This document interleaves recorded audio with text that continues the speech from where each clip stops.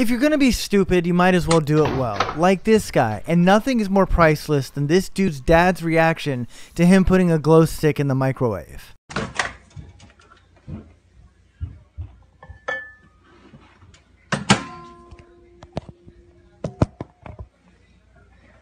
Now before we get started, I'd like to say don't be a dumbass and try this at home like this guy. I would call this a textbook definition of fuck around and find out. This guy's dad has the most dad reaction I've ever heard. What to do with this? God, I told you not to mess with it. Choking hazard. I don't know what to do if it's in your eyes.